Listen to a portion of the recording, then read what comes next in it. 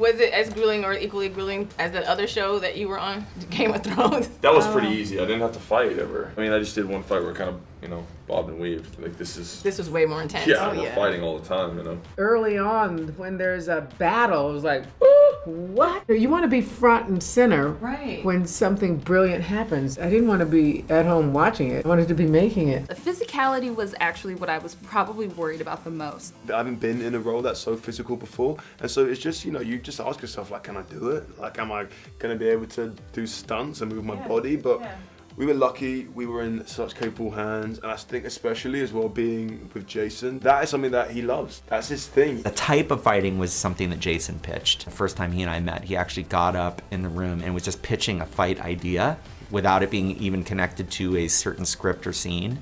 And I ended up using that idea for that sequence. You can't sit there and blatantly look at someone, so if they're swinging at you, you can't make eye contact. So generally the time when I'm fighting, my head is turned so you can't look at something coming on. It's hard, but nevertheless, it's really cool, and I don't think too many people got hurt. I dislocated my knee. He threw his back out. Threw my back out. I dislocated my shoulder mid-take, didn't tell no one, continue with the scene. Wow. Don't tell me I'm not professional. Did someone pop it back in? Me.